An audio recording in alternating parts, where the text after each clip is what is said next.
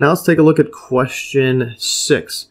This states, what is an absolutely convergent series? And then part B, what can you say about such a series? And then C, what is a conditionally convergent series? Alright, so let's take a look at the solution. Again, rapid firing these right here. So solution part A, what is an absolutely convergent series?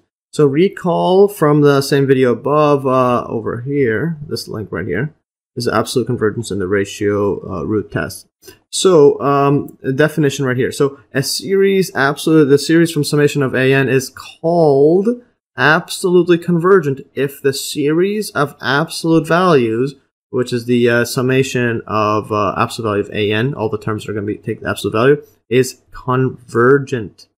Yeah, so there's always positive values there. So if it's absolutely convergent, if this series is convergent using the absolute values.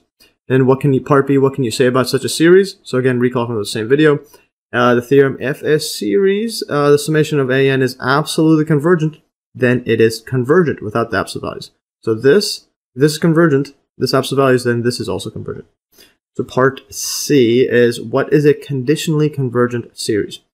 So recall from the same video above, definition. A series, summation of an is called conditionally convergent if it is convergent but not absolutely convergent. And usually what this means is you're going to have a bunch of positive and negatives cancel out. But if you took the absolute values, they would be not canceling out. So you just go to, it would diverge otherwise. So yeah, so conditionally convergent is if converges but not absolutely. They're very interesting.